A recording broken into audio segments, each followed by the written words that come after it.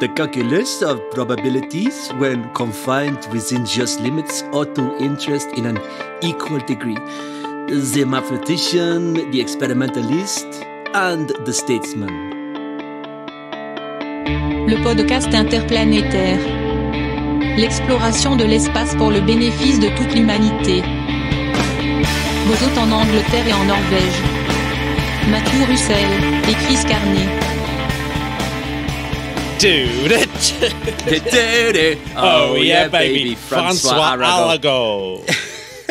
Oh, man. Hi, Chris. Hi, Matt. So who's got the best French accent? What do you think? You'll find out when I edit it together. I might do a little sort of hybrid of the two. Yeah, it's an ongoing thing for me. I once went to an audition for Brian Jakes' Red Wall books to do the audio books, and if I'd have got them, it would have been a big payer as well, because a few of my friends got on it and they earned a bomb from it over the years. But then, so the first accent they asked me to do was Spanish, and it came out Jamaican. The next accent that they asked me to do was French, and that came out Jamaican. And then the third accent they asked me to do was French Algerian, and I just said, I'll have a good day, and picked up my coat and left. Oh, wow. French Algerian. Imagine springing that on somebody in an audition. Can you do French Algerian? You know French Algerian. Yeah. I'll do that. It's just French with a twang of Algerian.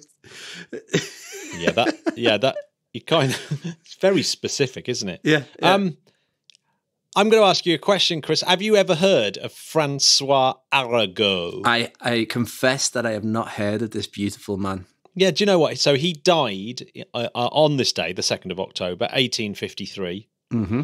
He was the only person I could find of any note on the 2nd of October to do with space. But it turns out he's an absolute legend. I can't believe I've not heard of him. No way. Yeah, so get this. He was doing physics and noticed that things moved, like bits of copper moved about in a magnetic field, i.e., this was pre-Faraday's, so he was onto the electric motor. Yeah. Then he invented the polarization filter, which of course for astronomy is unbelievably important. They could be really good for social media right now as well, couldn't they? If only there was a polarization filter on social media, that would be very good. It basically would be, there would just be a blank screen. Yeah, no one there. No one there. He's the first to use a polarization filter on a comet. He put together an experiment to show how the speed of light changed as it went through different mediums. So we talked about the speed of light last week. I don't know if you spotted Julio and I talking about that. Yes, absolutely did. It was a wonderful podcast. Why, thank you, Chris. You're just saying that to stay on. I was. So he made this experiment, but never got round to doing it because of the French Revolution, and then he went blind as well, which didn't help. Oh my God, that's just double whammy of that. Yeah, yeah. So, but he did get to live to see that someone did do his experiment and prove that light goes at different speeds through glass, water, and air, and things like that. But he didn't see it per se. He didn't see it, but he heard about it. Yeah. And then he was the first person, apparently, to work out what the Aurora Borealis actually is. The wonder of the North. Yeah, he realised that it had something to do with the magnetic fields and all that kind of stuff, and ionization in the clouds. So that was pretty cool. That's mad. And he was mates with Fresnel, person who's most famous for lighting and his theories on optics, and so François Arago was a genius at optics too. It's a cruel irony that he went blind, I think. Oh, I know, isn't that? Yeah, that is pretty awful, isn't it? Yeah. But he was the French president at one point as well. No if only they made politicians like that these days. Unbelievable. Like, after all of that, and I've still not heard of him. The mad thing is like that, when he's working out how Aurora Borealis works at 1786 to 1853, maybe in the sort of 1800s, that was still when everyone else was like, God is angry. It's like, that's incredible. Very oddly, he was an atheist as well. So it's that's pretty odd for that time. But yeah, an atheist French president. Incredible. And a supporter of the carbonari. Oh, my favourite. It's my favourite spaghetti sauce, though. Well, yeah, it's actually an Italian revolutionary group called the Carbonari, which I'd never heard of as well until I read about François Arago. The Carbonari were just like, we will put cream in the sauce. So, bon mort anniversaire pour le François Arago. Absolutely, mom. The last time we were together, Chris, we were talking about Venus. You heard me right, Venus. Yes. And we're talking about how life was in the clouds. Yeah.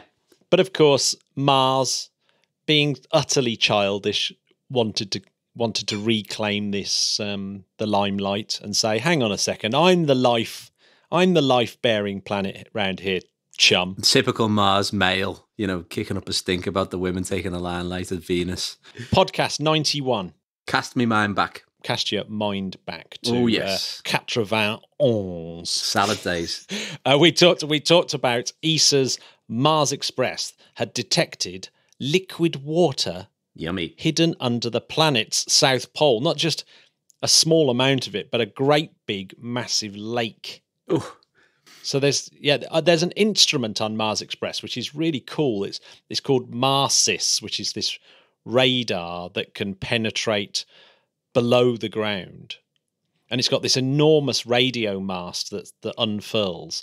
And they use similar things in planes flying over glaciers, looking for underground lakes and underglacial lakes.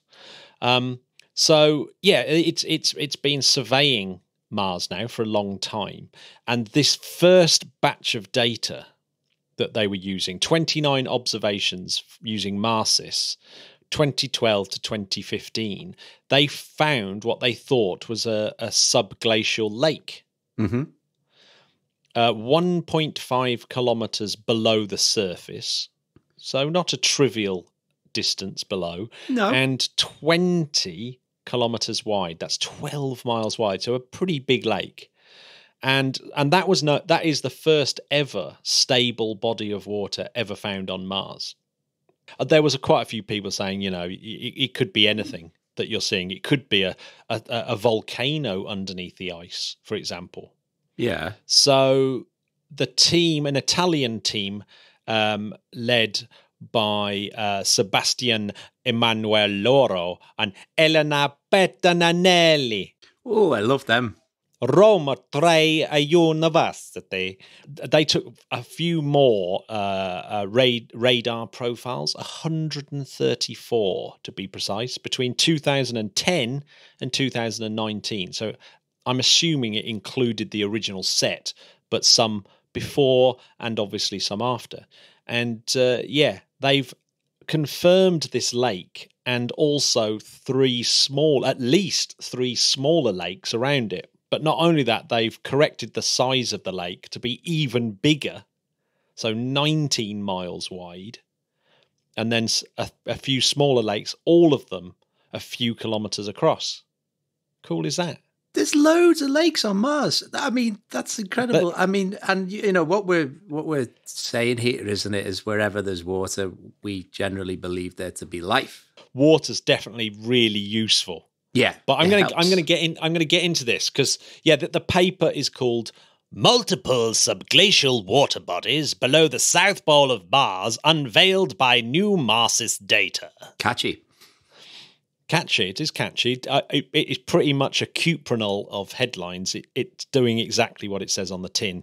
It's a funding attractor, I'd say. Well, they've already got the funding, so they've used these new signal processing techniques, very similar to the ones that they use over these subglacial lakes in Canada and Greenland. So that's where they've been trying out these techniques. And of course, you can prove those ones are there because they're on Earth, and it's a lot easier to kind of verify your results. And then they've used the similar sort of techniques out at Mars. This part of Mars is known as Ultimi Scopuli. So the Italians definitely got in there first, didn't they? They certainly did. The Italians have got a bit of a rich heritage for the old Mars, what with Schiaparelli and people like that.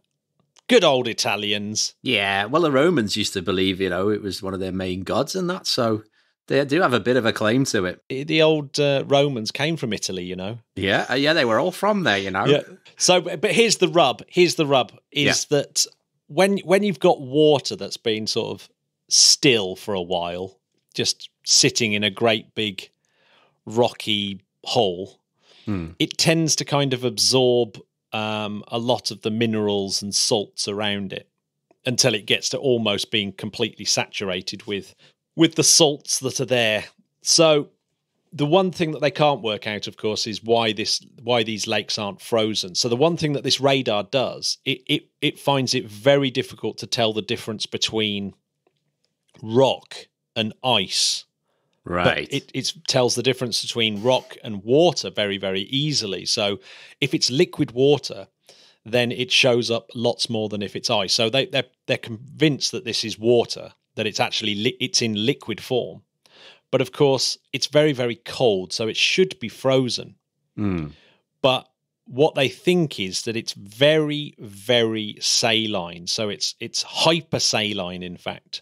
But unlike it probably isn't like table salt, like the stuff that you stick on your fish and chips, etc. Yeah. It's probably these magnesium and calcium perchlorates, which are actually used in rocket fuel, bizarrely. So the Italians make this stuff for the European launchers, like the Vega rocket actually has a great big mixing bowl full of perchlorates that they burn to get Vega up in the air. And but that's beside the point. Mars is covered in this stuff. The perchlorates are everywhere, and they're not very nice. They're quite horrible. It's chlorine bound to 4 oxygens, which is why it's such a good oxidizer and solid rocket propellant. But it's also a really good de-icer. So it would keep the water very liquid, even down to very, very cold temperatures like minus 120 degrees C. So that's pretty handy, isn't it? Well, that could be great we could actually mine that and start a really good de-icer business, for cars and whatnot. Like, I mean, just an idea. If the Italians are wondering what they're going to do with this stuff, he could actually make a bomb because, de-ice is not cheap. No, particularly, I'd imagine that de-icer goes for a premium up in Norway. Yeah, exactly. It's essential. So, I've got the contacts here, so let's see how we get on. Do you remember the time when a wine manufacturer was adding de-icer to wine to make it taste nicer and they got caught out? Yeah, no, that was a time. I'm going to have to look that story up, but yeah, it's pretty weird. Yes, de-icer ends up all over the shop. Was it Blue Nun? I don't think it was Blue Nun, but I think it might have been German wine, though. I think it might have been, but I can't remember. Let's not besmirch any wine manufacturer. No, Blue Nun is a very, very fine, quaffable wine, despite the de-icer. Yes, and despite the de-icer. Yeah, how weird. Imagine being the person like at the wine place. It doesn't taste quite right. Well, why don't we try a little bit of de-icer? Oh my God, that really works. Isn't it poisonous? Yeah, but don't worry about that. So weird. So I've always thought that. Just very bizarre. But here's a question for you. So when is something I love this, that there's a scale that's like this. So you have fresh water, brackish water, saline water, and brine. Oh, brine. So they're actually defined. These are. Yeah. So fresh water, it's got to have less than 0.05% salt in it, right? And then it's fresh. Yeah. Then it becomes brackish if it's anything between that and 3%. Then it becomes saline if it's 3% to 5%. And then it becomes brine when it's 5% to 26%. And then it becomes hypersaline over 35%. And that's like your proper, like, it's just so thick you can barely wade through it, I would imagine. Well, you can... No, I mean, it's still liquidy water, but you can float in it.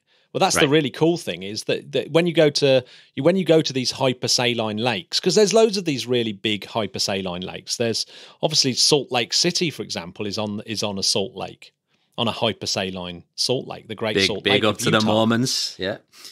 Yeah, that can get to 27% salinity, which would make it which does make it actually mesosaline, according to another scale that I found.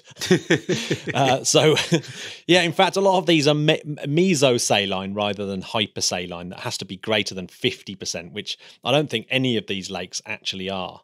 But the most saline lake on Earth is Gutele Pond, which has a salinity of 43%, and that's in Ethiopia. God, blimey.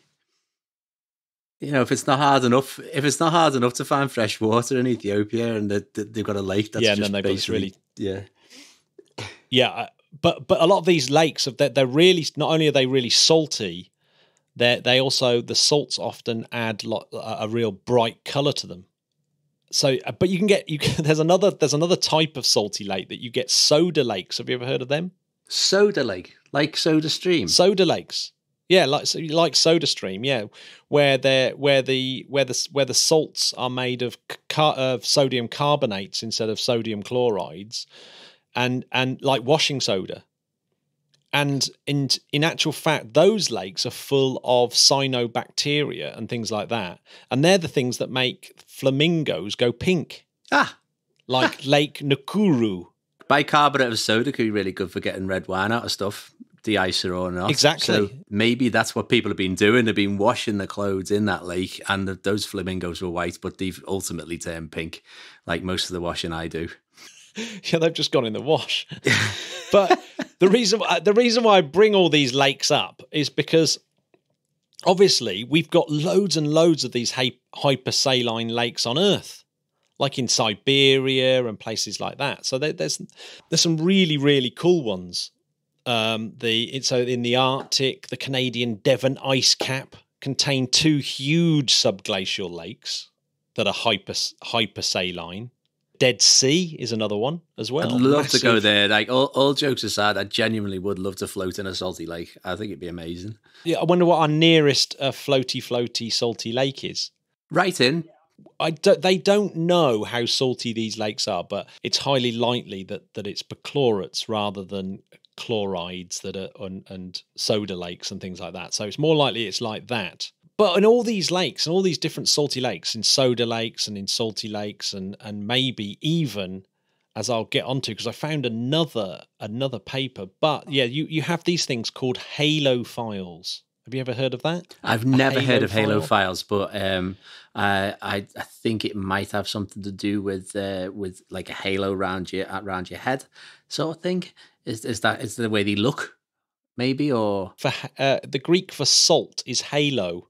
So a halophile literally is salt loving.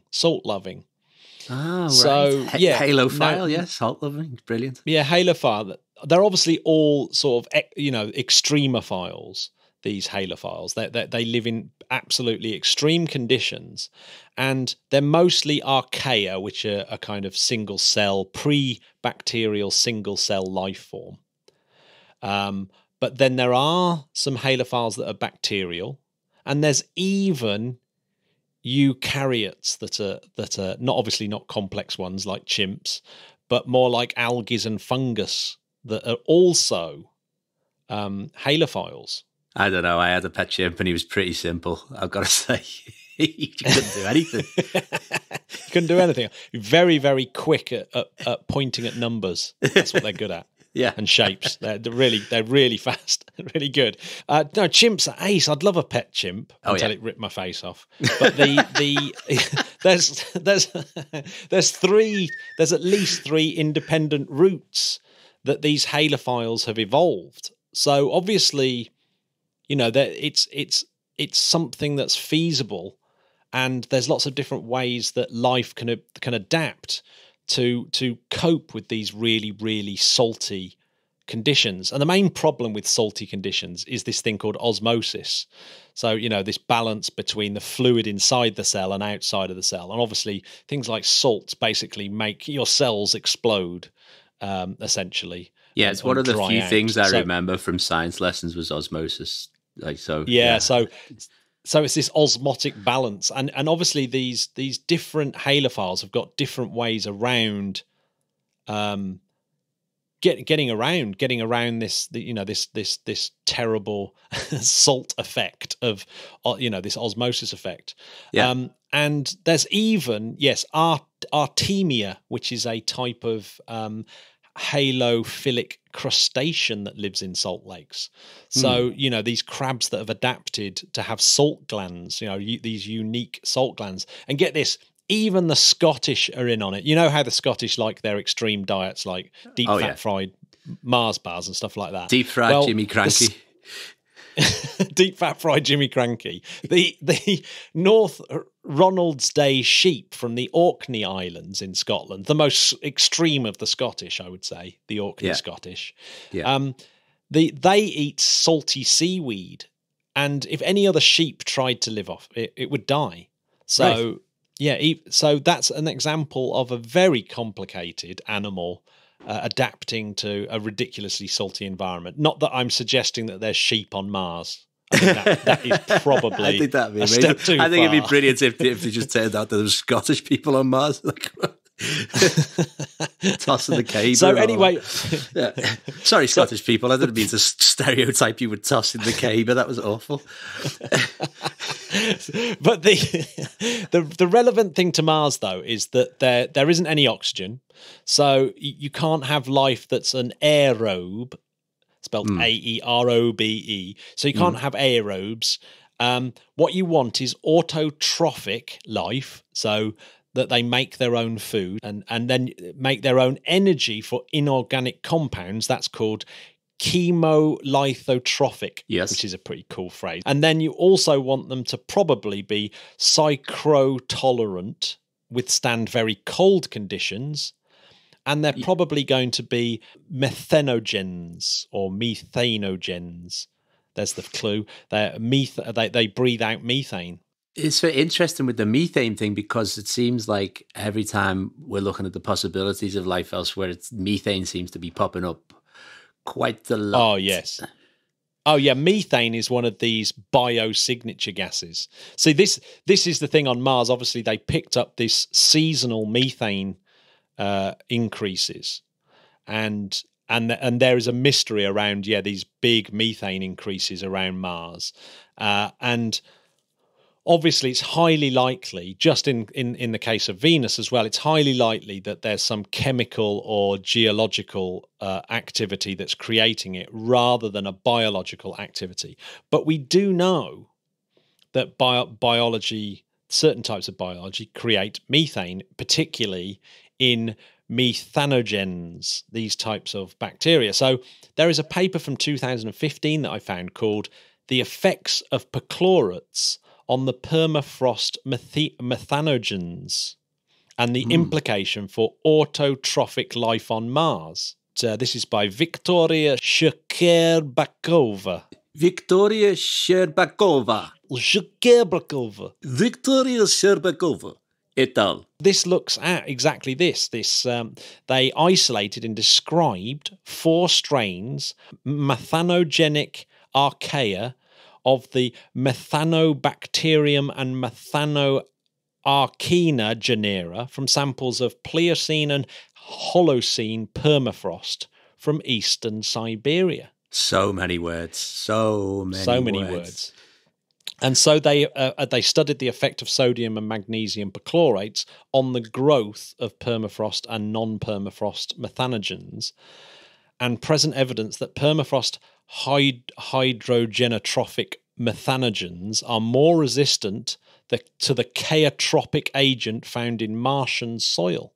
So in other words, these sort of cold permafrost living methanogens are actually resistant to the poisonous effects of the perchlorates that you would find in the Martian soil. and that's really interesting. So that paper is a really what they're trying to do is to understand the sort of chemical pathways that you could expect life to possibly have if they're surviving in these sort of watery, icy parts of Mars. But maybe even, maybe the fact that this one is talking all about ice and we don't even need to have to go that far because this is water, so it may even be easier than this lot we're thinking. I'm thinking, like, with Venus, the news of Venus and what we've already learned about Mars, I think it's really, I mean, we already know to some extent that life is very, very probable, but like it looks like it's like within a decade, it's just something that we will know and accept. I'm so with Arthur C. Clarke. I genuinely think one of the best things he's ever said is that whole idea of if we're alone in the universe, it's incredible.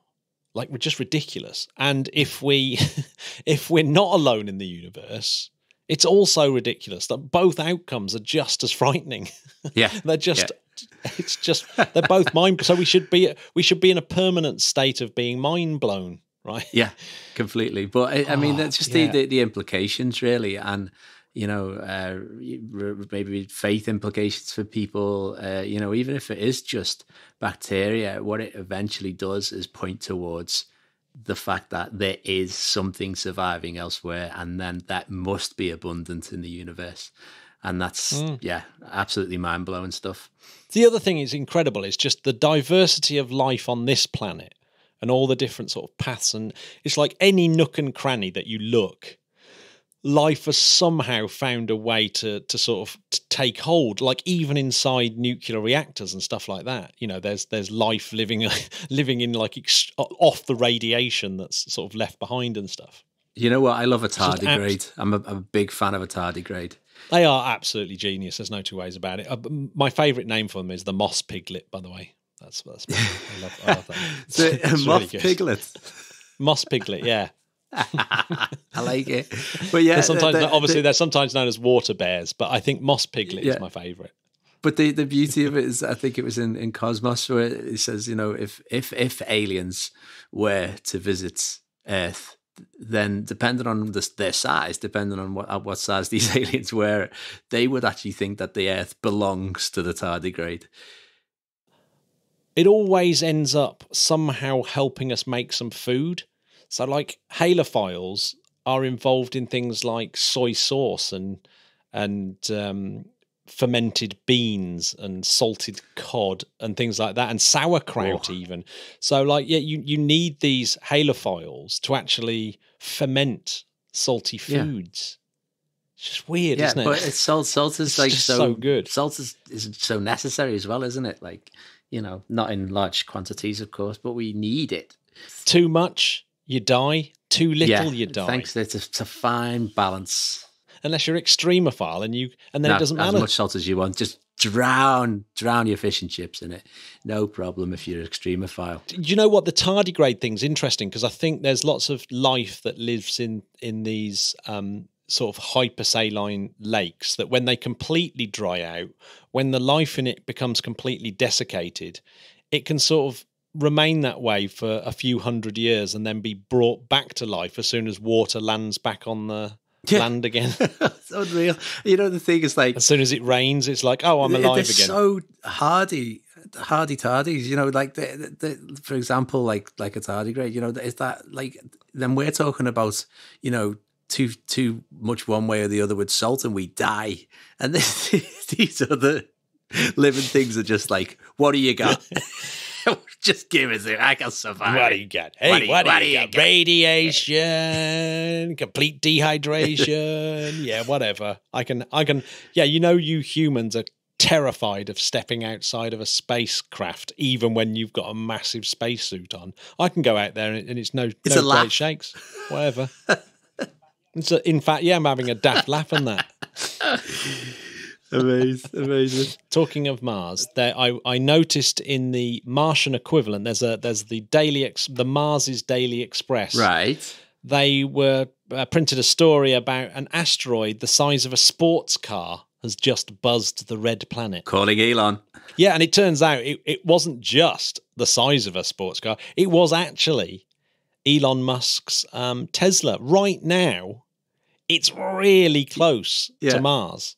So right now, if you track it on whereisroadster.com, you can see that it's actually very, very interesting near Mars. Thing about that, though, I was wondering, cool. you know, the you know how obviously we have to be very careful about where things land in case there's a possibility of life. You know, places like Enceladus and stuff like that. Is there a course plotted with Elon's Tesla? Is it designed to stay away from those things, or is there because you just said it could have crashed into Mars? I mean, what if it was to crash into one of our possible lifey places? Like, you know, is it going to go that far? No, it's not. So it's in a sort of Mars type orbit around the sun, but sort of. So a bit of the orbit is taking it out as far as Mars. It's quite an elliptic orbit. But yeah, I mean, they didn't really plan exactly where the Tesla's going to end up. And of course, now it's out and it's beyond this kind of 2 or 3 body problem.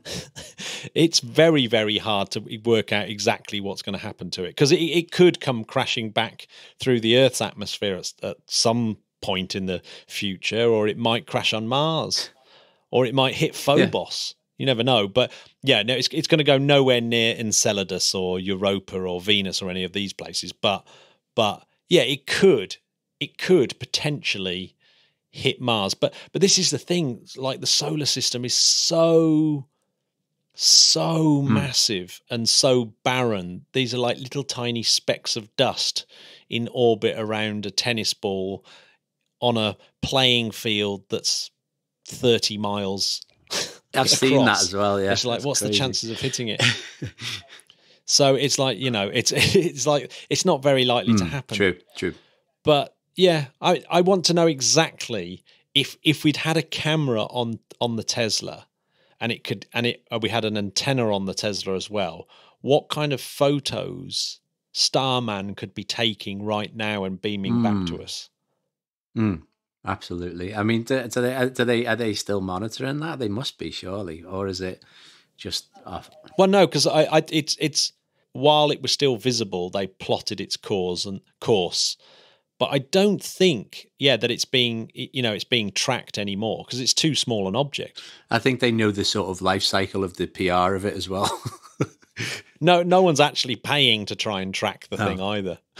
It's just a piece of space junk, completely posh bit of space junk that's been forgotten about.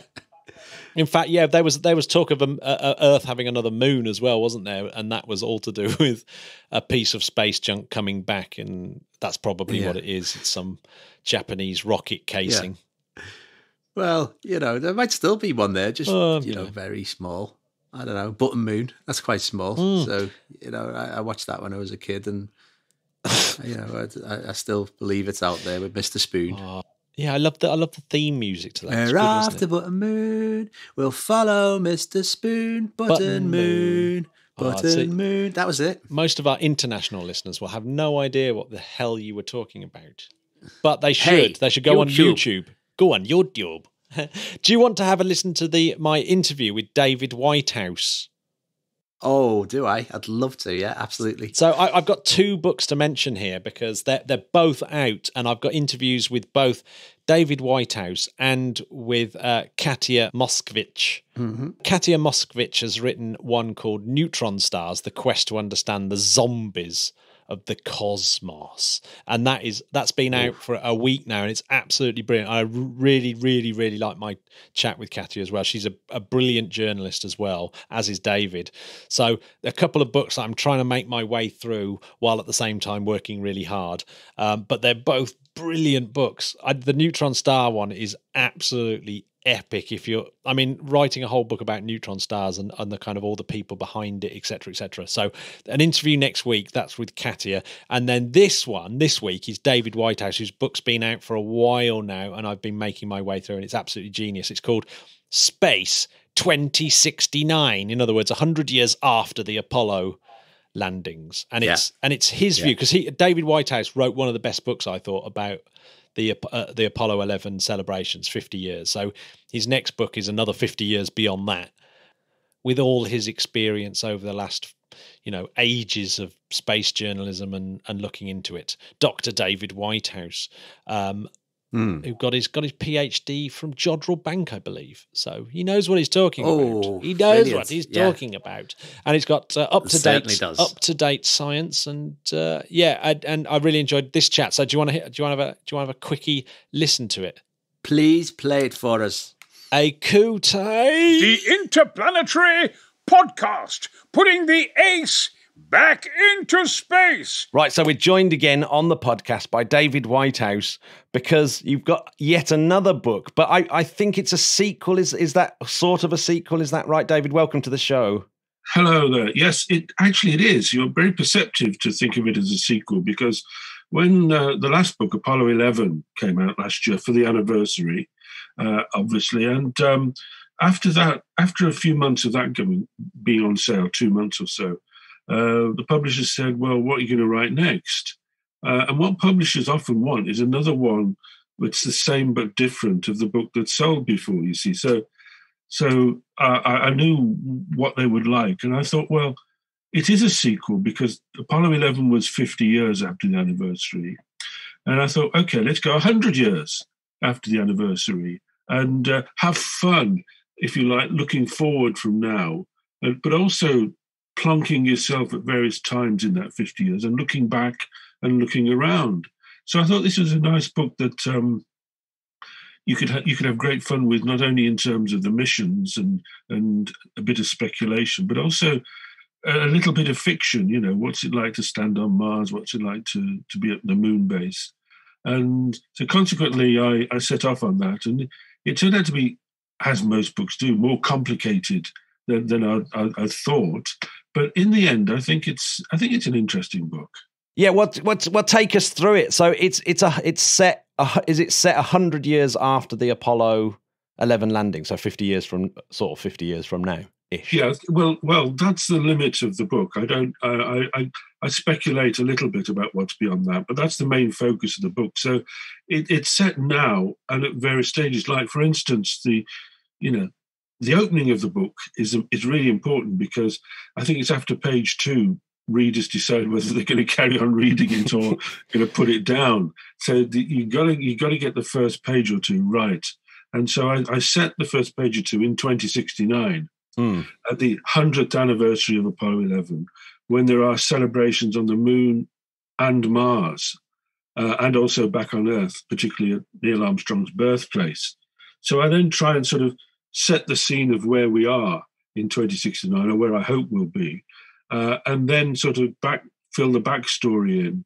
And basically the book is, the beginning of the book is building the moon base, then it's going to Mars and building the base on Mars, and the rest, and there's a lot of other bits about the other bits of the exploration we could do, but basically it is back to the moon and on to Mars. And for the next 10 years, I concentrated on the moon, because that's when I think that hopefully we'll be going back, and hopefully in 10 years' time we'll have a semi-permanent moon base. Well, I've often noticed that when people start to try and predict the future, it's always wildly out. I mean, you mention Arthur C. Clarke in the preface to the book. I've noticed, and of course he'd be insanely disappointed by where we're at now in 2020.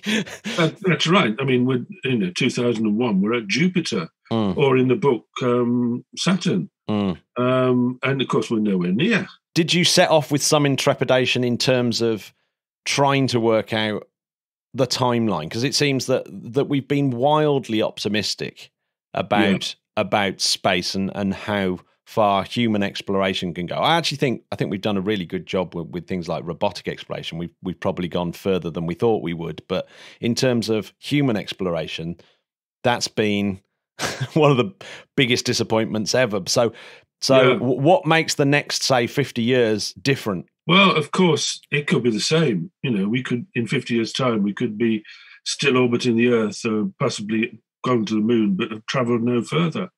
And I hope that's not the case. I hope that we're actually going to do something. And this is where the fickle finger of fate has pointed at Donald Trump.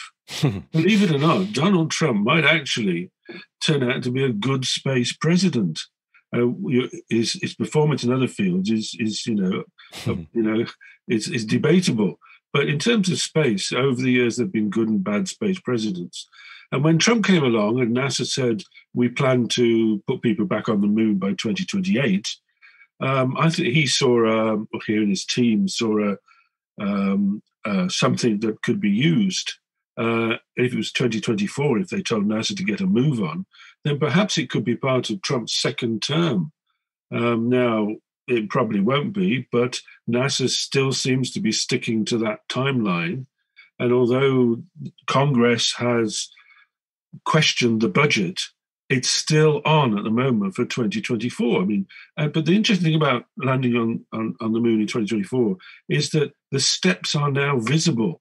The problem with the 3 or 4 times in the past when America decided it was going back to the moon is that the end step wasn't visible from the start. The technology, the mission plan was to be evaluated, was to be developed. And what happened with that is that lots of money was available at first, and then the next year Congress said, well, do you need all that money? We take a bit off the top. And then the timetable for that project was extended. And then that happened again. And in the end, like the Constellation program that Bush Jr. launched to go back to the moon, there wasn't enough money being spent on it, and the goal was too far in the future, and everybody gave up. That doesn't seem to be happening at the moment. We've got 3 major missions leading up to a landing, and you can see those, and you can see the hardware coming together. So it may be cancelled, it may run out of money, the timetable may slip. But I get the impression that now something is happening, whereas in the past you never got the feeling that it would end up with boots on the moon. No, I know. I agree. I actually made this exact same point that Trump, with all his all his downside, by just sticking a completely, almost what everyone said was an unrealistic timeline, and I think if everyone's honest, it is still unrealistic to be on the moon by 2024. There's too many things that would have to go right perfectly all the way for that to happen. But hey, it still might. But it has. It's like there's no two ways about it. We all these contracts are being made, and there's an actual program in place, isn't there? That's right. And yes, it does seem outlandish, and it may slip. But then again, you look back at America's great time in space in the 60s, and the progress they made there was not only incredible, outlandish, and impossible by today's terms. They got to the moon in a few years' time. Admittedly, they spent a lot more money, but today we've got better technology. We've got better materials. We've got better computing. We've got better simulation. We've got SpaceX launching its own capsules, which can be modified to go to the moon. So there's not so much development as we needed back in the 1960s, because obviously nobody then had ever done it before. So there are pros and cons for this, but it feels as though it's in our grasp. And then when somebody asks you, are we going back to the moon? You don't just shrug your shoulders and say, well, 10 years' time, perhaps not, etc. We've had that for 50 years. I do feel that we might just do it in the next 4, 5, or 6 years' time. Yeah, so does the book deal with the threads in terms of, well, there's a few threads that I think are going at the moment, and that is this shift to commercial space, but also the shift to other space powers. As far as I can see, Russia are kind of now really drifting out of things, whereas China is clearly on the ascendancy. So how does the book deal with those themes of, for example, like commercial space? I always think clearly there has to be a commercial reason for doing it, although I know Elon Musk does it for sort of more outlandish reasons than that. But presumably he still has to make things work commercially. So how does the book deal with those kind of different threads? Well, I know I chucked a load at you there, but... That's all right. That's right. You've hit on a major theme, because you're quite right. Russia Russia, looking at it, has been a declining space power since the early 1980s. In fact, you can look back to the late 70s when the Russian government abandoned space and let it free fall. Look at the example of Buran, Snowstorm, the Russian copy of the space shuttle. That was a program which cost a great deal of money to develop, but then was left adrift and only got into space, very difficultly and very shortly. So, and since then, they've been trading on their Soyuz capsule and their Proton and Soyuz rockets, which are good workhorses, but they've not been doing anything else. And if they weren't partners on the International Space Station, they wouldn't have one of their own. So you're quite right. Russia is a declining space power, and China is in the ascendancy. And in a way, this brings back the 60s. In the 60s, you had Russia and America. In the decades to come, you might have America and China, because China clearly has intent to have a major space program. And it's been very clever in letting its space program grow with its economy, so that as its economy becomes more dominant, as everybody expects it to be in the decades to come, its space program will naturally get bigger with the same percentage of spending. And so, yes, China. I mean, I remember actually attitudes to this a few years ago when Charlie Bolden was head of NASA, and he was testifying before I think it was the Senate, and he said he thought that given the current rate of American progress, that the next people to land on the moon would be Chinese, and it didn't bother him. And I think it was the honourable member for Texas stood up and said, "Well, it sure as heck bothers me." And then things started to move and change, and there was, because America owns the moon, it thinks it's the moon, and then things started to change, and then Trump eventually came in. But China is going to be the great rival, not only in terms of it wanting its own moon base, which I think it will have by the early 2030s, and going on to Mars, and in between sending more probes to the planets, but China and America are involved in a new phase of space militarization. You must have picked up over the last few years the talk about space weapons, and the talk about, the Space Force is an indication of that. And there's one story I tell in the book which I think sums up this. There was a communication satellite launched, I think in the 90s, which went into the wrong orbit. And it went into a high orbit near the moon, what we call cislunar space. And everybody lost contact with it. It was too far away. But then its orbit brought it back closer to the Earth, and they found it again, and they were able to bring it back into useful orbit. But everybody thought, hey, you can put a satellite, even if it's of malintent, even if it's a weapons, got a space weapon on it, or a killer satellite, you can put it in low Earth orbit and everybody knows where it is. You stick it up in cislunar space and only you know where it is. So this idea of using the space around the moon for military purposes, to hide dark satellites, to squirrel away and hide your resources and your assets, which could be used in times of conflict, is quite a strong theme at the moment. And I think that the Space Force in America, and whatever China calls its military space effort, are going to be a major theme over the next few decades, as perhaps we might even get into space conflict. That was a section of the book I found really fascinating, because it reminded me of Ronald Reagan's high ground. He wanted the high ground to be defended by Star Wars. Now the high ground has shifted further out to the moon, and that's a whole different ballgame. Yeah, that is interesting, isn't it?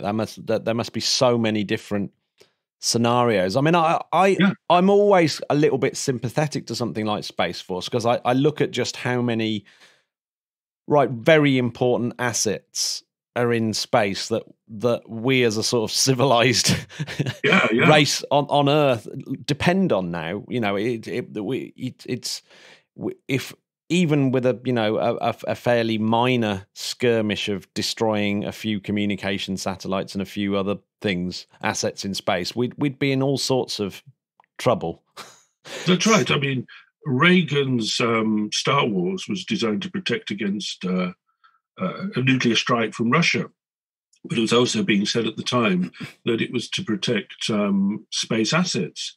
Now, in the 80s, we had only at the start of the internet, and we weren't nearly as reliant on space as we are now. It's, as you say, it's intertwined into our lives. It is absolutely everywhere. And if it doesn't work well, and if it goes away, that's a major bit of our civilization. Can you imagine in a few years' time when we have as routine driverless cars, which rely on satellite navigation?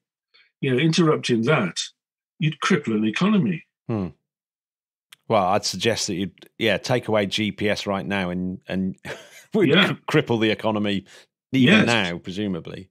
Yes, that's right. So China is a theme, and when I write about going back to the moon, I have the Americans, as their plans, going to Shackleton Crater on the south pole of the moon, which is the polar regions of the moon are wonderful because they are lands of eternal shadows. And if you were standing on the moon's poles, you wouldn't see the sunrise or set. It would move across the horizon, low on the horizon, and the shadows would move around you like the hands of a clock. And the Earth would be in roughly the same place. And so in the shadows, there is ice, and that ice can be used for the moon base. And America's going to Shackleton on the South Pole. And I thought, well, China is going to want a base, and it's not going to want it on the next, the other side of Shackleton Crater. So I put them at the North Pole, where there's plenty of ice available, and there's plenty of interesting landing sites. So by the late 2030s, I have bases for the Americans, the start of tractor convoys exploring the South Polar region, and the Chinese in the north, with an interesting north-south divide on the moon between China and America. And also because of the pacing of what I think could happen, is that, well, there was a recent report out which said that even if America really got going now, it couldn't send a manned crewed mission to Mars before the late 2030s. So I have the era of the moon, this decade and next decade, when we are learning to use the ice on the moon to support a moon base, and also getting experience because there is ice on Mars that we can use, and the technology is in common. But I don't have the first flights to Mars until 2040-ish. And there I play around with a bit of fiction, because the thing I realized very early on is that we know about Mars. We know about the surface. We've been there. We know about the temperature, the pressure, and everything. What we don't know is the journey, the journey and its effect on us. And to me, that's the big thing. How do we get to Mars functioning? The more I delve into this journey from Earth to Mars, that seems to be the hugest unknown that puts the kibosh on really any plan that says it's before 2040. We just don't know anything about like the lack of gravity and the radiation that you have to deal with, and just the sort of what it must psychologically must be like to travel that far away from Earth. Yeah, all those things. Yes, they are major obstacles. I mean, you read Scott Kelly's book, his biography of when he comes back from a year in space. The guy's a wreck. Yeah, it's grim. There's some harrowing paragraphs in that book of him coming to terms with gravity again, and his legs swell up and they're bruised, and he can't walk, and he feels sick. And that's due to a year in space. Can you imagine arriving at Mars in that condition and being expected to land on the planet? It's not going to work, is it? No, and presumably it'll be worse as well, because it's longer, and radiation, I can't imagine, will make the effects of gravity less. No, exactly. We do not know what the sun can throw at us. And it's no good saying, well, the sun is going through solar minimum at the period, so we'll have an interplanetary transit when the sun is quiet, because the big flares, the big radiation killers, don't obey the solar cycle. They can occur at almost any time. So yes, going to Mars is medical, it's radiation, it's psychological. I mean, for instance, if you set off for Mars from Earth orbit, only after a couple of hours, when you've not even passed the moon, your abort options are zero. So you cannot come back. You're passing the moon. And if something goes wrong, you can't stop and turn around. You have to go on the full 2.5, 3 year voyage to Mars. And this is why in my sort of imagined trip to Mars, the first mission is a flyby to understand the voyage, just like Apollo 8 was going around the moon and not landing, to understand the voyage. So I think that you're going to have Mars simulation missions around the moon above the Earth's Van Allen belts, which protect the space station from radiation. So you have to have simulation missions of that duration around the moon. And then I think you're going to have one practice trip to Mars and back. And then when I wrote that, I realized that actually a lot of the problems can be solved if you have part of the spacecraft spinning. Because if you have, I thought, why subject yourself to the lack of gravity for a year, a couple of years, and have to deal with it with drugs and exercise and increasingly lose the battle? If you had a bit of the spaceship that was spinning that you could just sleep in for 8 hours a day, that provided you with a third or half of Earth's gravity, that might actually do a great deal for them. So I do think that when we go to Mars, part of the spaceship will be spinning, which is for me, a science fiction fan, is great. Yeah, so I was about to ask you that. So you do speculate on the kind of engineering aspects of what an interplanetary transport system would look like. Because the transit craft is vitally important. You know, the people are going to live there for a couple of years. Look at there's been experiments done in particularly in Russia of locking people up for that duration of the Mars flight. Yeah. And most of them have not gone well. They've been at each other's throats, very early on. And so you've got the mixture of the crew, the isolation of the crew. And if you can design the spacecraft so it obviously makes things easier, much easier. A non-rotating spacecraft, easy to design. A rotating spacecraft or a rotating section, much harder to design. But the benefits are really good. And as you say, radiation, it has to have protection against radiation as well. So it's not just a case of slinging a few Orion modules together with a living module behind it. It's going to be, very different from that, because as you say, it's the voyage that's the final frontier, not getting to Mars itself, not being at Mars.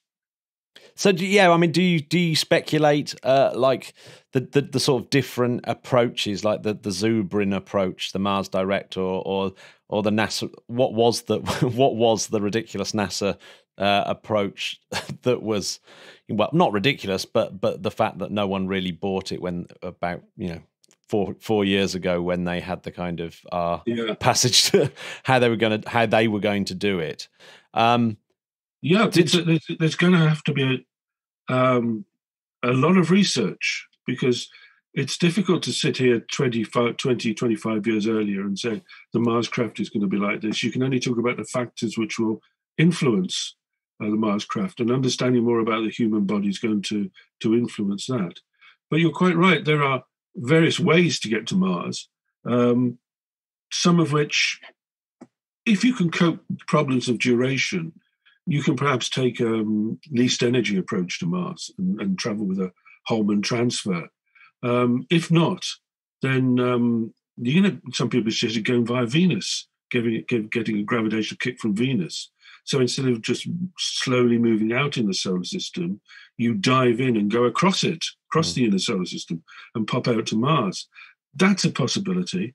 It may well be that we have better propulsion than chemical rockets. Nuclear electric is one propulsion system that may be much better in 20 years' time than it theoretically it could, but it's not very good today, not for large craft at least. So it may well be that if you have a better propulsion system, the voyage is less. For instance, if you could get to Mars and back in 6 months, that changes so much, because not only is the effect on the human body less in 6 months, but then you can start throwing things away. You don't need a completely closed life support system. You don't need to recycle everything. You can take your food and throw it away, and not be as stringent on having to make it completely self-contained, because you could take sandwiches. You didn't have to anything like that. So there are also, when I was writing about the trip to Mars and also the establishment of the moon base, how you would dig and 3D print structures on the moon. You've got to be aware that you're looking from now. And for instance, a few years ago, if somebody talked about putting a base on the moon, they would think about these huge aluminium cylinders you'd make on Earth, and you'd fit them out, and then you'd take them to the moon and you'd put them on the surface and you'd cover them with soil for radiation protection, and the astronauts would move in. No, 3D printers are the way to go. You send a 3D printer to the moon, a huge robot arm, and the robot arm will then make the structures. It will take the lunar soil, it will process it in some way to make it into a paste, and then it will squirt the paste using a robot arm into an igloo-like structure. I mean, Japan can already make a house by putting the components on one side, putting a robot arm in the middle, and then pressing a button. And this robot arm will then mark out the boundaries, pick up the bits, put them in the right place, and assemble the house. And that 3D printing technique on the moon will save an awful lot of bulk being sent from the Earth up to make a moon base. And yet, 20 years ago, we didn't really think about that. So there's going to be things over the next 20 years which will change the game. So you can only give a sort of reasonable expectation, sometimes allowing that it might be able to get to Mars and Moon faster. We might be better at controlling our bodies in reaction to radiation, etc. So I was aware that the ultimate story actually could rest on a few big discoveries changing the game. But that made the writing fun, made the writing quite fun. Yeah, I mean, that's exactly what I was going to say. When you were writing and researching and sort of doing this as a sort of thought experiment, was there any kind of particular revelation that you had where you thought, oh, yeah, I'd never really thought about that, and maybe that's the way that it will go? Well, yes, I think that the key to getting to Mars, and indeed if we want to send humans further than Mars, which we won't do in the next 50 years, I don't think, is perhaps altering our DNA expression. And it's perhaps changing the way, because our genes are able to repair radiation damage. And if we could amplify that, then that would obviously help humans on Mars, because it's the radiation damage which is going to be tremendously harmful for them, particularly, if they get to Mars and they're already suffering. I mean, I have this scenario whereby I won't give the shock in the middle away, but the scenario where the crew of a Mars transit vehicle are being monitored by their own AI system and back on Earth, and their performance scores are going down and down and down because they're fatigued, they're suffering medically. And what do you do about that? So understanding our body and protecting ourselves medically and genetically might be a game changer. But there were sections in the book which didn't depend on that. One great bit of fun I had was imagining being on Mars in 2069. How many people would there be? And what would their relationship be back to Earth? Because I had this idea that because the voyage is so strenuous, and dangerous, we'll lose people on the way to Mars. That some people, when they get there, just might want to stay. They'll just stay there, and they will be buried on Mars eventually. And they could not face psychologically or physically the return home. And I thought, what does that do to the mentality of the Mars base when people really become Martians? And I had great fun with looking back on Earth and realizing it was no longer their home; it was their origin. And then I went a bit further and said, okay, well, when is the first baby going to be born in space, on the moon, on Mars? And how will that affect the colony when there is somebody growing up on Mars, Faye, who was never on Earth? Mars is their life, and for whom Mars is their home.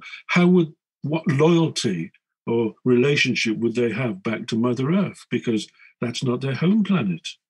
And so that provided a lot of interesting psychology, particularly towards the end of the book, as to how our attitude would change. Like in a small analog, when people went to the New World, and set up colonies there, they very often did so because they resented the government back here in England and elsewhere, and set up their own type of government, their own philosophy. And so I thought that eventually there will be a philosophy of Mars. Yeah, it's really interesting. And I think that also, what is interesting is how, when you look at science fiction writing and they place society in a kind of future scenario, it's amazing how, even say over my lifetime, the way that we envisage that is continually changing. You only have to watch early Star Trek or mid Star Trek or later Star Trek to see how just in my lifetime that whole vision of where we are psychologically, and then you think, gosh, trying to transplant that into a new world and trying to work out how psychologically we might be there is tremendously difficult. That's right. Also, when you're at the frontier, I wondered a lot about this. It not so much got in the book, but perhaps it'll get in somewhere else. Is that America was built on the principle of the frontier, and the frontier is a big part of their culture, and it's everywhere. But Mars would be the ultimate frontier. I don't see us going and living on Jupiter or Saturn because of the duration of the voyages and the radiation. So how would this more difficult, this distant frontier affect, say, the United States, which on the Earth has a culture which needs the frontier, but there are no new frontiers on the Earth for them. So this would be a very interesting scenario to think about how America would regard the Mars colony, and how the Mars colony would regard practically everybody back on Earth. And I saw a divergence. I saw, in my 50 years, the Mars colony is not independent because there's nothing on Mars you can eat. You have to, every calorie you eat, every breath you take has to be measured, manufactured, or taken there. So the Mars colony in 2069 is dependent on supply from the Earth. But suppose there comes a time when it isn't. Suppose the time when it can be self-sufficient, even at a very crude level. That is a sort of big psychological change in the history of our species, that we have humanity which is not part of the Earth. That would be amazing. So you've done these two books. Are you going to attempt a book which is the next 50 years? So we get... you should be a publisher. Next 100 years. You hit the nail on the head. Space 2500 or something. Because the story between the first base on Mars, eking a living out, barely surviving, and what that would be in 500 or 1,000 years' time. I suspect if I did that, it would be 3069 or something like that. I don't know. It's certainly tempting, and it would certainly be fascinating to do that. But I decided the next book, actually, it's not going to be about stars and planets. I wanted to write, not about planets. It's going to be about stars and galaxies. Because I sort of, in the books I've written, they've all been fairly solar system oriented. I've done the Moon biography, the Sun biography. I've done a biography of Galileo. I've done one on astronauts. I've done Journey to the Centre of the Earth, Apollo 11, and now Space 2069. They're all round here. They're all in this area. But you're an astrophysicist, right? By Jodrell Bank. Yeah. I got my PhD from studying nearby stars. Yeah. And also funny stars around our galaxy. So yes, I wasn't, although I've been fascinated by the moon for so long, it's a part of me. I actually got my PhD from stellar astrophysics. So I thought I wanted to sort of write something which showed people the scale of the universe, the time of the universe, and somehow our place within it. I know there's so many people who've said things like that, and there's so many books which say, they come out, fairly often. This was with the universe in a book, the greatest story ever told, or our cosmic habitat, or something. You get a lot of them, and some of them are great. But I just thought, well, perhaps from what I've learned about writing these two story-led books, I might be able to write a sort of slightly different story-led book about galaxies and the universe. So that's the current project, and we'll see how it goes. Because to me, it is the writing. I tell you this, that actually, when it comes to writing a book about space, anybody can get the facts right. It's just a question of homework. You get the facts and the history. It's a question of reading and talking to people, and you get the facts right. The thing which is great fun for me, and which marks a book out which is readable, it's the style of writing. It's the narrative. It's how you play with the timeline. It's how you introduce characters and how you make chapters rise and fall. That, for me, is the most fascinating part of it. But it also drives you completely up the wall. Well, yeah, that's what I really enjoyed about Apollo 11. I thought you absolutely nail that well, you're very kind. Ebb and flow of information and interest. Well, thank you. There's a saying which says that if people don't have to read your book, if people don't want to buy it, nothing will stop them. Yeah. But yeah, I'm super looking forward to that. So I've got a couple of frivolous questions to finish up with, because I've dragged your Sunday far too long now. If you had a superhero from the past, a kind of someone that you really looked up to, who would you bring back and show them where we're at now in terms of where we're at with our understanding of space or our space exploration, etc.? Almost any great astronomer, wouldn't it be great to sit down Hubble or Humason or Herschel or any other astronomer beginning with H? Is that a prerequisite? And just say, this is where we're at. We understand the universe is like this, and just watch Einstein's mind turn to jelly when you said, the way you thought the universe, it's mostly your way, but there are bits around the edges which are nothing like what you ever conceived. So it's hard to think of one particular person. And out of my general life, I'd like to have taken a few writers and composers and told them about where we've been.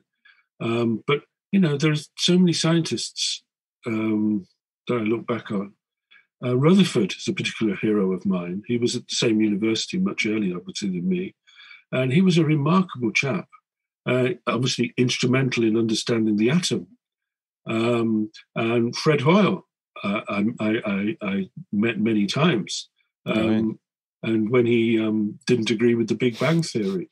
So, yes, but thinking about it, as I'm trying to answer it, it might even be somebody like Carl Sagan. Carl died in 1996, a long time ago now.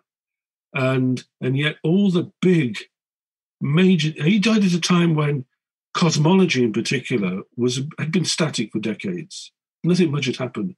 But after he died, very soon after he died, we found out that the universe was not only accelerating, and that was totally unexpected. Yeah. And so he would have been amazed at that. He would have been amazed at the exoplanets we found around other stars.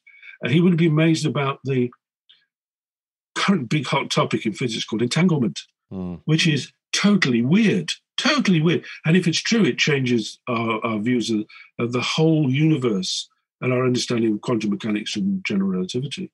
So, it would be nice to take somebody like Carl and say, since then, this. But I dare say every time you read about a famous scientist or astronomer, you'd like to essentially spend time. Who of us wouldn't like to spend half an hour with Galileo. Yeah. Yeah. You know. Yeah. No, I totally agree. I mean, it's funny. Every time I do a space hero of the week or something like that, and I start reading about them, and you go, oh, no, this is ridiculous. Eddington's one that I had no idea just how important he was. Exactly. But and Hoyle, I mean, amazing to have met Hoyle. Wow, I'm very jealous of that.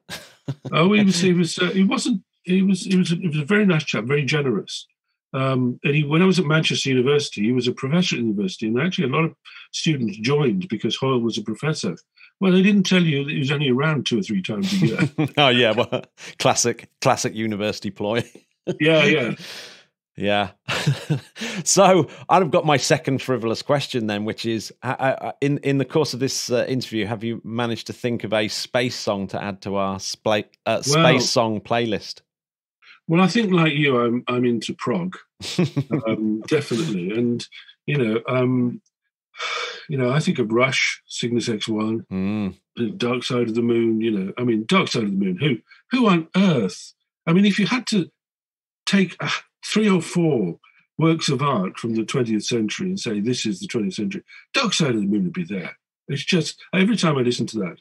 But also, I've got spacey writing music, which is mostly Tangerine Dream, because there's something about Phaedra and some of the other early Virgin records that they made, which not only when you have it on in the background when you're writing, it shields everything away. It sort of blocks off disturbances.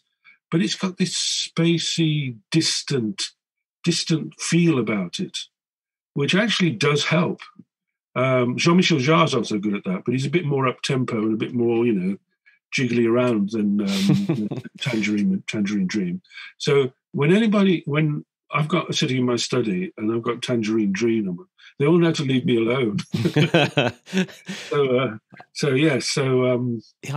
love Tangerine Dream. Yeah, do you know, I might try Tangerine Dream as my writing music. I'm still yet to find a music that assists me writing. I just want to listen. I end up just wanting to listen to the music. Yeah, you're quite right. You're quite right, because I had this idea that you spend your life writing. It's a great chance to listen to music. Wonderful, you listen to music all day. But if the music's too much there, if you listen to sort of opera or something, it's too much there. It does distract. It just take your mind a little bit off the focus, and you want some music which is there, but is not going to. You're not going to sort of realize you spent 10 minutes listening to it. Yeah. So give me a Tangerine Dream track that we. Oh, my favourite Tangerine Dream track is Phaedra. Right, it's going on. When I listen, somehow there's a bit in Hitchhiker's Guide to the Galaxy whereby. I think it's Zaphrod's on a distant planet, and he looks at the scenery and it's rubbish. You remember the scene? He said, "I want to look at the scenery, man." He said, "Have you seen the scenery?" Never mind. But some of the background music in that, the sort of sweeping chords in the back of that, reminds me of Phaedra. And so when I listen to Phaedra, and it sort of reminds me of Star Wars and Death Stars, and when they're flying through a Death Star and an alien landscape. Now, I know that all this is pretty fanciful, imaginary stuff, but for a writer, the important thing is putting yourself in the zone, isn't it? You've got to be in the zone, and if this helps get you in the zone to write good words, then great, do it. And I find Phaedra particularly, although I just put Tangerine Dream on, let it go, does help. And now you can interpret this music any way you want, but it does help you get focus in the zone of when I want to actually get some good words out. Well, it's a good tip. I'm going to give it a go, but it definitely goes on the playlist. Well, thanks very much for spending your Sunday morning with me. Always a pleasure to talk to you. You're very welcome, Matt. Thank you very much. The Interplanetary Podcast is alive! I'm going to ask you a question. Go ahead. People have enjoyed the podcast. Where should they go? I think that if you enjoy this podcast, you should think about going to interplanetary.org.uk. That's exactly where they should go. And if they like it even more than just casually, they could pop over to patreon.com/interplanetary and become part of the journey. Oh, what a lovely group of Spodcats. We're all spodificus here on the Discord, where I get lots and lots of very, very, very great suggestions for the show, as well as support. And without that, it would not be possible. So I must thank the Spodcats at all opportunity. Yes, definitely, absolutely. So that's it. What have you got planned for this? Well, poor old Chris. What's your position right now, Chris? Well, poor old me. I'm actually in quarantine in Norway. We had to do a 10-day stint when we came back from the UK. So I'm currently in the family cabin in the mountains. It's just awful. No, it's actually, we've got a few more days left and then we're heading back to Oslo, where I will be when you next speak to me. Excellent. Well, that is most brilliant. I'm still in Devon here in the Devonian period, right here. Yes, the Devonian years.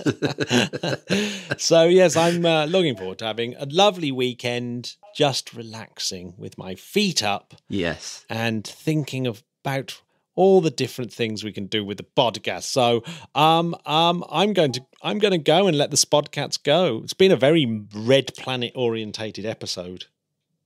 My favourite type. Although no, we should go back to Venus next week. Yeah, because we do a whole other episode on that. Just to annoy Mars. Just keep flip flopping until he finds it's finally resolved. Get that smoking gun. What's better, Venus or Mars? But I'm gonna rename myself Chris Extremophile #Carney, just so you know. Oh, nice. I'm gonna rename myself Matt Halophile Russell. Nice. I think. Yeah, definitely. And we can fight to the death. Don't give me no perchlorate. I'm going to go. I'm glad I learned about Francois Arago, though. Yeah, oh, me too. What a great thing. I can't believe he's president as well. Fantastic. We need more scientists as presidents, as far as I'm concerned. We definitely need more people like Francois Arago as presidents. What a garçon. What a guy. What an homme on that note. Bye, Spud. Bye, Spud. Bye, Spud. Bye, bye, bye, bye, bye.